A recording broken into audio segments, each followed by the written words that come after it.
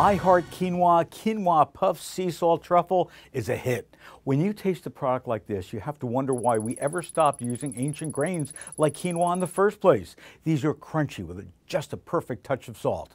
Make sure to shake the bag to spread around the truffle around the puffs.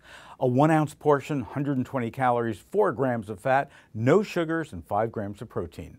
2 complaints. The first is that this bag is way oversized. The puffs are only about here, about a third. And it says made in the U.S. from imported ingredients. I'd like to know what those are and where they came from.